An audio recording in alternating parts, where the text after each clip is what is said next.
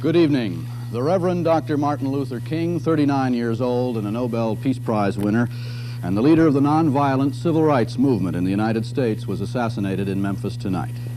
A sniper's bullet cut down Dr. King as he stood on a hotel balcony in Memphis. Within an hour, Dr. King was dead. That happened at 7 p.m. Eastern Time.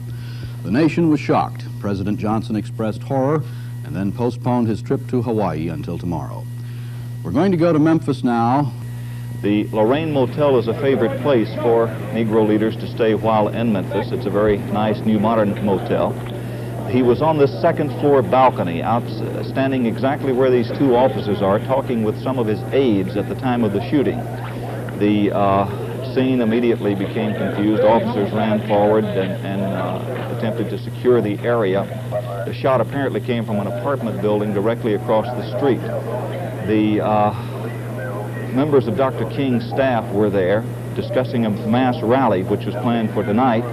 They said that suddenly there was a sound that sounded faintly like a firecracker or something, and he was talking about the shot. Musical program for tonight's mass rally? Yeah. And he had asked you to play a special tune? Yes, yeah. Did he say anything after he was shot? Could you tell how seriously he was wounded? He just said, oh, and it knocked him back, off his feet.